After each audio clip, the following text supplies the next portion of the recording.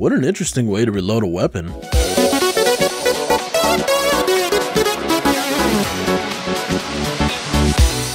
What's up everybody, right back at it again with another video. You know, it's kind of funny, I just made a video talking about how miserably this crowdfunded game actually failed in my previous video, and now I'm going to talk to you about another crowdfunded game, except I'm hoping that this one isn't going to be in the same boat as the one that I just talked about, because the developer has been constantly asking me to cover his game and relentlessly giving me information. So, I mean, I'm always hesitant when it comes to crowdfunded games. I'm pretty sure I've mentioned this in previous videos, but hopefully this is a crowdfunded game we can actually trust. So the name of the game that I'm going to be talking about is called Anadulu. I'm not entirely sure if that's how you actually say that, but according to this, set in Turkey, Anadulu is a first-person shooter sandbox survival centered on building communities, outwitting opposing factions, and exploring Turkey's unique typography. You can choose to endure the irradiated map as a lone wolf, or venture through it and build relationships with fellow survivors. Scavenge for weapons and equipment to build your arsenal, travel from village to village along the Silk Road in search of the next assignment, or team up with other survivors to convert old ruins and destitute villages into flourishing communities. So that sounds kind of cool. I wonder if this game's gonna have NPCs. And when it says other survivors, does that mean human players? That's what I'm to assume. But anyways, what makes Anadulu so special? Unique and memorable visuals. In a sea of hyper-realistic, desaturated, gritty first-person shooter games, Anadulu visually stands out through its unique art direction, opting instead for a more vibrant, personable, low-poly style. Anadulu not only looks fantastic, but is also significantly easier to develop, forging a more realistic look. The cost and overall time of development is drastically reduced, allowing for more time to be focused on crafting an engaging gameplay experience, creating content, and furthering the game's development. Furthermore, the lower poly count and simplified shaders mean increased performance and high frame rates across the board, resulting in a game that almost anyone can run. So they have a point here. If you think about games like Escape from Tarkov, Hell Let Loose, Squad, Postscriptum, all those realistic looking games, one thing that they all have in common is that there's a lot of like bad performance that happens on those games, and optimization takes a lot of time. Take Insurgency Sandstorm for instance. For the longest time they were just working on, actually I think they're still working on optimization. Like, it's really taken away from their content, you know? So they're just trying to make sure that the game is actually stable. So I could definitely understand why they're making a game that doesn't look realistic. It's not the first time I've actually seen a game do something like this. I think a good example of this would be probably Due Process, and maybe the one that Blue Drink made. I think it's called Warfare 1944. Those are two games that decided to not amp up their visuals because they thought that they would prefer a better running game to one that has good visuals but shitty performance. Alright, let's push on to the next thing here. Engaging in intricate gameplay. The gameplay of Anadulu focuses on a variety of in-depth systems and mechanics, making the game suitable for any number of play styles, and both casual and hardcore players. This is primarily achieved through the following, and here's where they talk about their game modes. Anadulu supports 2 official game modes, Standard Survival Mode and Scavenger Runs. Players playing in Survival will find themselves exploring the landscape, collecting supplies, building communities, and raiding opposing factions over long-term gameplay in a single public server. Scavenger Runs, however, thrust the player into a random server with a randomly generated character. Players can complete missions and collect loot under a time limit. Any loot the player manages to make it out alive with is transferred to their survival character, where they're able to use, trade, or sell any items collected. Community servers are also supported, allowing for server admins to host their own servers for the general public or for private use. Servers can be customized to their liking with a plethora of settings and options to play around with. And then they talk about extensive base building. Whether you prefer a nomadic lifestyle or working with a community of players, Anadulu has an option for you. Construct your own personal safe haven or take up shelter in a local communal base. Share resources with your group, work together, upgrade and fortify your shared base, and build your own miniature flourishing ecosystem. What does that mean, like farming? Or can you actually terraform? I'm assuming it's just farming, right? Well, anyways, moving on to weapon customization. It apparently gets in depth here. With modular weapon parts, any weapon can be disassembled and modified to your liking. Craft new parts, mix and match them with parts from other guns, shift them around, and upgrade them to your heart's content. With hundreds of potential variations, Anadulu ensures that you'll be able to craft a weapon that's truly your own. Pretty neat. I like that feature. I'm always a big fan of customization. But anyways, moving on to the next thing here, we got meticulous crafting and farming system. The crafting and farming of Anadulu is extremely non-binary binary. Rather than having one specific recipe for an item, the player is encouraged to experiment and find the perfect recipe for them. Each method may have its own unique pros and cons, and some might be complete upgrades to others. Plants and other crafting items can be genetically engineered and treated to change the output or quality of the craft. Lastly, the intricate laboratory system of Anadulu allows the player to use realistic scientific methods to research and build new items. Bunsen burners, filters, beakers, flasks, test tubes, scales, and a variety of lab equipment that can be used to study new recipes and perfect your crafting process. So is this like one of those games where you have to like collect a bunch of that stuff and then bring it back to like a base to make new stuff and then keep going out like rinse and repeat? Like, is it that type of game? Kind of like Escape from Tarkov? Like, if that's what it is, that's pretty cool, but I guess we'll see. The next one we have here is realistic hacking mechanics. Not all damage is physical. Break into your opponent's networks, steal their data, and take down their defenses from the inside out. Transmit viruses, spy on security cameras, and disarm traps from the comfort of your own base, using real encryption methods and an in-game command terminal based on real operating systems. Anadulu provides a virtual hacking system that's both intuitive and realistic. Oh no, the FBI is going to want to look at this game. The next one is a deep trading-based in-game economy. Work with NPCs or with other players to build the economy. Choose your profession and sell your services or items to other players and traders, earning both reputation and cash. Partner with certain NPC traders to obtain better deals, exclusivity, and a commission from the profit they earn. Oh wow, this sounds actually pretty in-depth. It sounds like something that Dead Matter tried to do, but I'm not really sure what that game's been up to in a while, but hopefully this game does a better job. The rest of the stuff starts to talk about transparency and then their crowdfunding, and I think the main point to take away is that it says here that players will never be kept in the dark on the game's development. Now obviously I've heard this sentiment before, so only time will tell if that'll actually be true or not. Here's hoping that they'll actually keep their word. But yeah, let's go ahead and talk about their crowdfunding campaign here. In fact, let's take a look at their page that they got. So at the timing of this recording, they have raised around 41,000. They actually reached their initial goal, which was 10,000. So good for them. Let's look at their tiers here. They've got the first one starting at $35. That's actually quite a bit, but I could definitely see a game like this being around 35, especially if they're saying that they're going to have all these mechanics inside of the game. So I mean, I don't think it's that big of an issue. In fact, that kind of looks more like Escape from Tarkov now you think about it. You got the 35, the 65, and the 130. Isn't that like the same as Escape from Tarkov? Well, it's actually cheaper. Okay, yeah, so I could definitely see 35 as being reasonable. So if I was to donate to this project, then I think I would be okay. Like, I could definitely lose 35 to drop in a cool 130 or 140, 50, something like that. But yeah, they got quite a bit of information on this website here. I don't think I'm gonna be able to go through it all. Like, if you want to go through all of it, then I'll definitely have a link down in the description. But